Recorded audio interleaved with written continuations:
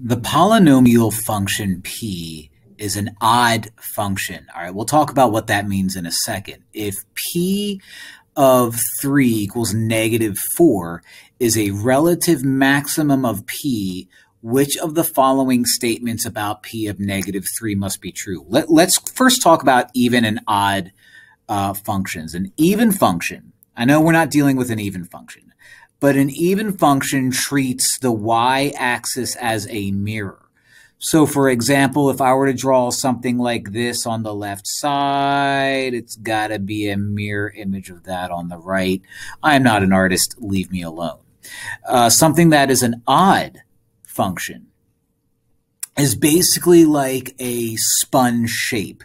Okay, its symmetry basically, I don't want to say it's symmetric. It's symmetric around the origin is probably the best way to say it. So if it's odd, right, and I have something like this going on, that happens.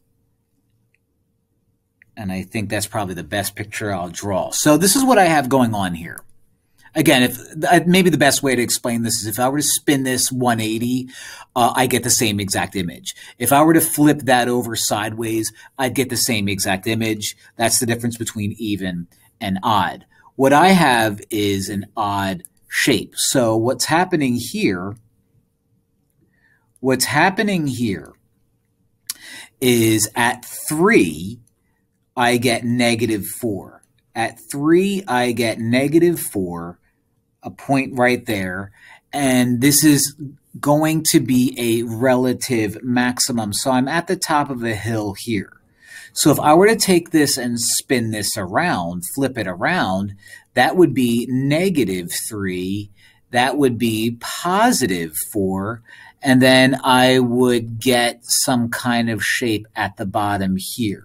So what I could say is, I don't know what the rest of this shape looks like. I could just go like that for all I care, and it'll be just fine.